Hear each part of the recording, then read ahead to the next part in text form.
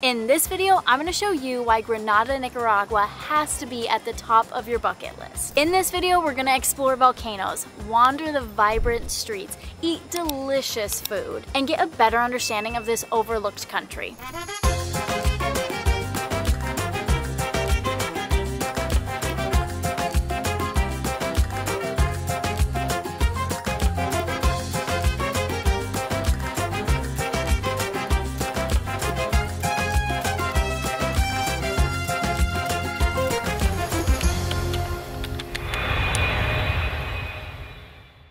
One of the best things to do when you're here in Granada is come wander around Calle Atravesada. I think that's how it's pronounced, but it's this super long street that's full of just a bunch of different street stalls.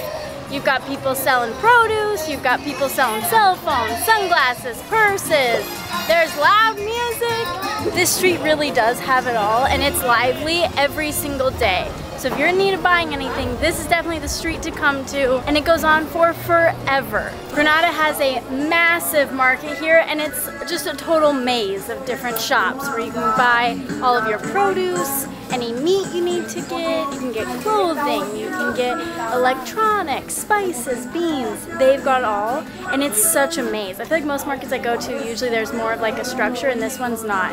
It's so many different little mazes and back alleyways in here. I'm really enjoying this market. All just tight little, con permiso, all just tight little back alleyways through here.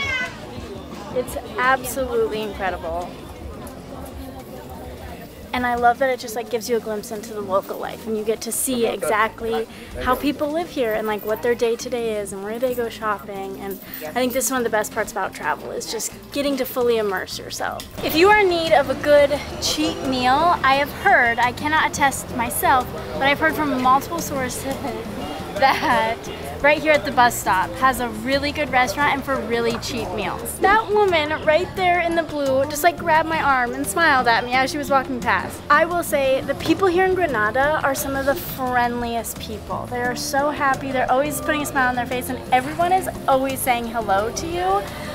So I think it definitely does help. Learn a couple phrases in Spanish, say hello back, hola, ¿cómo está? You know, or buen día, or buenas tardes, or buenas noches if it's nighttime. So learn some different phrases. It's really fun to just hang out and try and chat with the locals here. I feel extremely safe here in Granada. I did a whole week here. I was doing a week stay with a local family here and practicing my Spanish. It was absolutely incredible. And the entire time here, I'd go to the gym. I'd come back at dark at like 8 p.m. and totally safe. Like, it's definitely a community friendly feel to this town.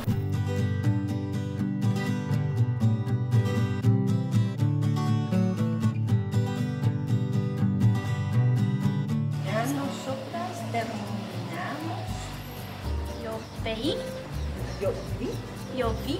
Oh, pero no, ¿cómo?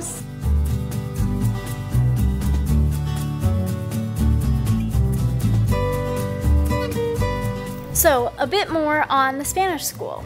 I spent an entire week living with a host family here. They didn't speak any English, and so it definitely was like complete immersion.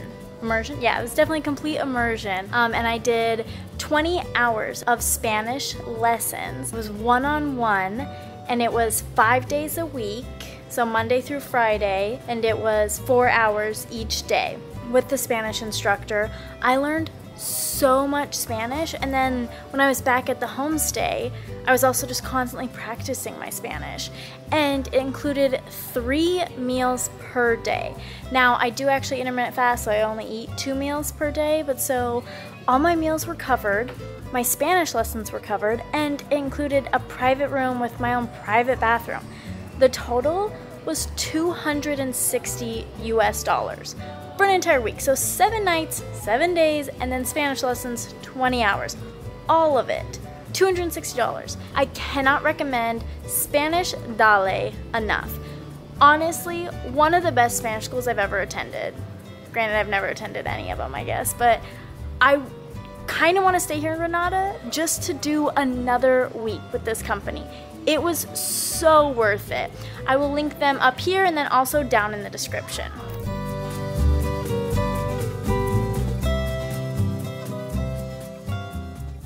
Hands down, one of the best things to do here in Granada is honestly just wander the streets. All the buildings are painted such a bright, beautiful color.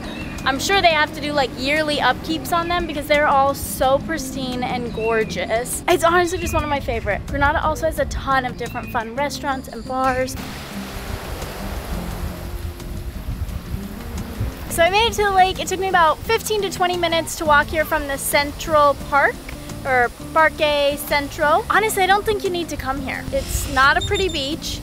There's some picnics, some tables that some families are sitting around over here. There's a very nice breeze, so if it's really windy right now, I'm sorry. So the breeze is nice, but yeah, I don't really think there's much here. While you're walking here, you'll definitely have a bunch of tour guides stop you and try and sell you different tours to go out to the Islets de Granada. It's basically just a group of like little islands that were created when the volcano here recently erupted.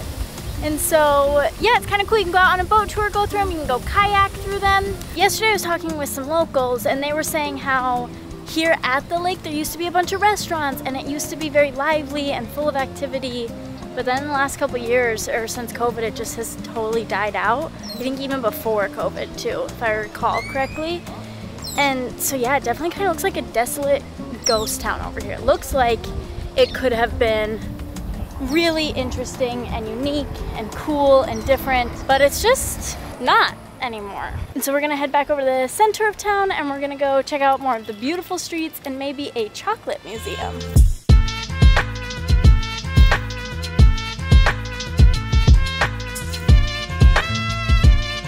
If you're a chocolate lover, you have to come to the Museo de Coca. It's a chocolate museum. You can get a chocolate facial, you can make your own chocolate, you can sample different chocolates. They've got kind of a whole cafeteria where you can make grapes and they've got dance and stuff going on.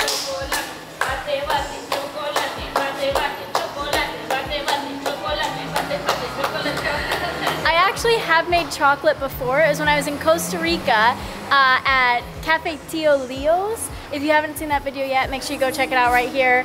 It was over a year ago, so video quality wasn't the best, but it was a lot of fun. And so they do have free coca tea if you want to try it. Something I love about this place is they don't waste anything. They use the husk of the coca beans to make the tea.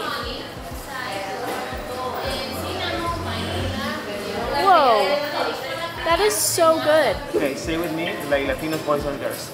Arriba, Arriba, abajo, abajo, al centro, adentro. Salud. Salud.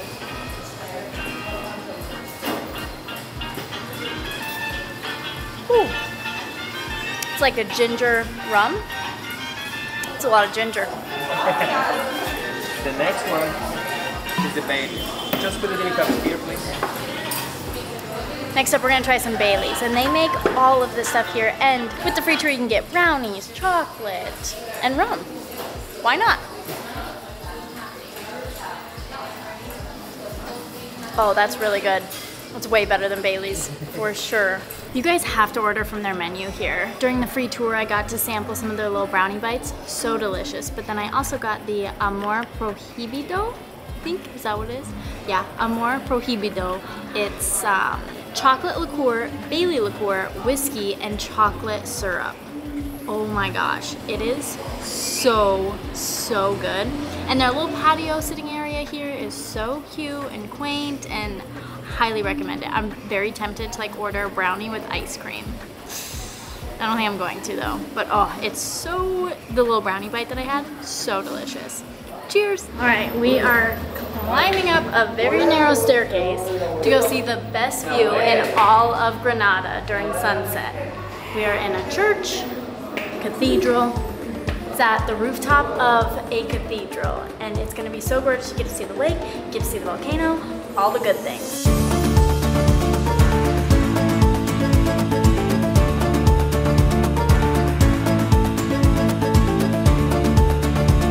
The view from up here is absolutely incredible, especially at sunset, because the sun is hitting off of the main cathedral in town, and you just have such a gorgeous view of it. The colors, also seeing the volcano, seeing the lake. You have to make sure you come up here. It only costs $1 USD to come up here, which is like 35 Cordobas. So definitely recommend checking this out.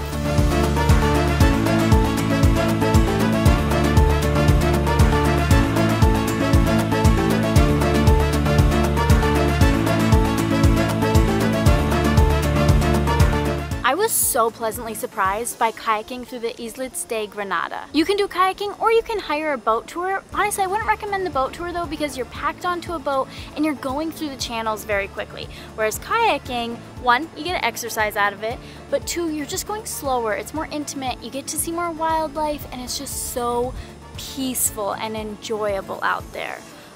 It was absolutely incredible. Nicaragua is home to so many volcanoes, and Granada is home to the Masaya Volcano, and you can see the lava. It is down in like a massive crater though, and so I've read things that it's like you don't actually see the lava, but you more so see the glow of it, but you can't see it until it's dark out. And so we're here, the sun has just set, so I'm gonna go around kind of to the top of a hill, maybe see if we can get any good sunset shots, and then once it's dark, then we're gonna go check out the lava. All right, so there's not much for the sunset right now, but I highly recommend you come up the stairs. It's an easy walk up here. Definitely not wheelchair accessible though, but you get a really awesome higher vantage viewpoint of the crater, and then you also just get to like look out over all the vast land and see like all of the lava rock from like the last eruption. So I'm not sure how the flashlight or this glow looks on my face. Oh my god, that's just so bright.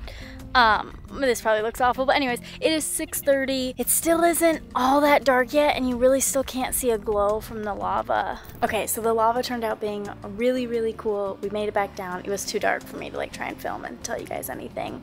But it was really cool because you could see more than just the glow of the lava. You could see the lava moving through. It was $22 US, or I think it was like $20 US. Is it worth it? I don't know. I don't think so. If it's your one and only chance in your entire lifetime to see lava, then yes, definitely worth it. But if you're going to be spending time through Central America and maybe going to Guatemala and seeing El Fuego volcano, where it's like fully erupting, which I'm going to be heading there in a couple weeks, so stay tuned for those videos, I don't think it'd be worth it then. I don't know. But it is the only volcano in the entire world that you can see lava and that you can drive a car up to the top of it. So I guess if maybe that's some like weird bucket list item you've got, maybe? I hope you guys enjoyed this video as much as I loved Granada, and I will see you next week.